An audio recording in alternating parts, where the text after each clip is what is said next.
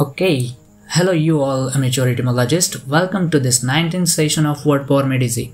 Part 1 of this book is completed with session 18. Now this part 2 will be from today's session, that is 19 to session 38. So let us get started with today's session where we will discuss ideas. Well, let me tell you in short, today's topic is on verbs.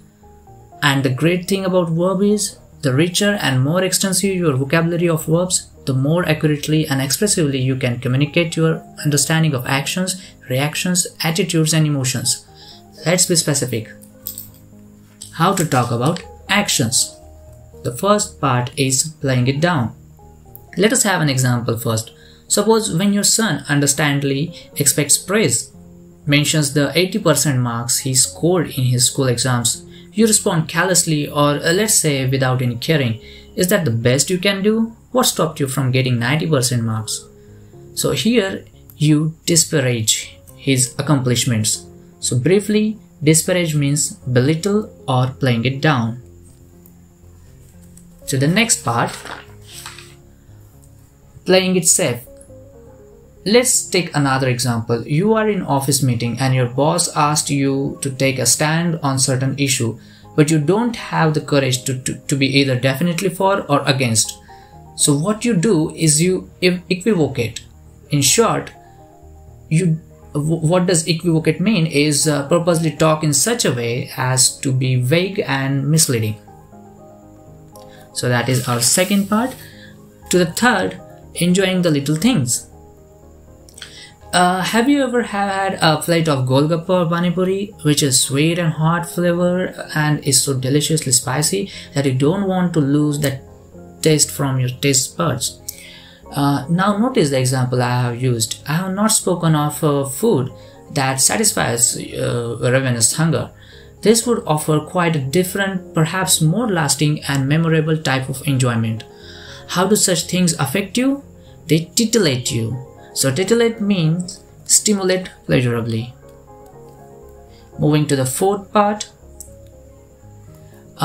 hero worship. Let's have an example again. You virtually worship your teacher from coaching classes that you go. You express your admiration in lavish flattery. You praise her in such expressive terms that she appears devoid of all human frailty. Here, what you do is you adulate her. Simply, adulate means worship, flatter fulsomely. Just to take a note, the word fulsome does not mean despite its appearance as fully or completely, but rather offensive because of excessiveness or insincerity, often in reference to the compliments, praise, admiration or flattery. To the fifth verb, accentuating the negative. What does the doctor say to you if you have high blood sugar level? No sweets, no pastries, no chocolate cake, no ice cream. Your morale dropping lower and lower as each favorite goodie is placed on the forbidden list. What in one word is the doctor doing? The doctor is proscribing harmful items in your diet. In short, proscribe means prohibit. To the sixth verb, accentuating the affirmative. You have run out of cash and you plan to go to the ATM to make a withdrawal.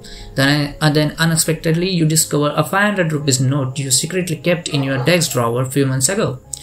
So you find obviate a trip to the ATM. So what obviate means is preclude or prevent.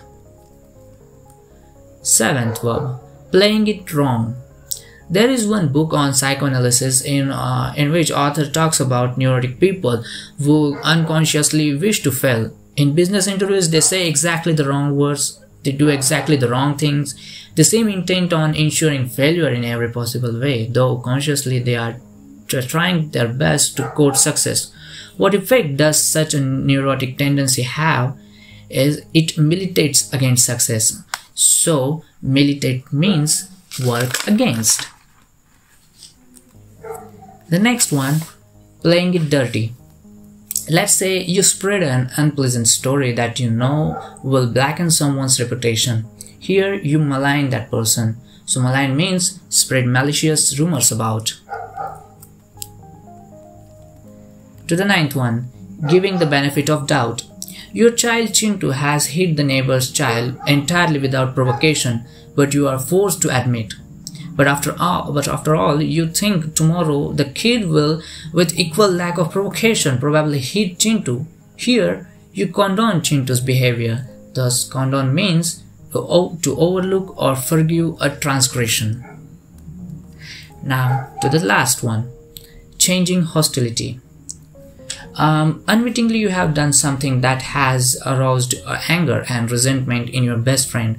You had no desire to hurt him, yet he makes it obvious that he feels pretty bitter about the whole situation. His friendship is valuable to you and you wish to restore yourself in his good graces. What do? You try to placate him.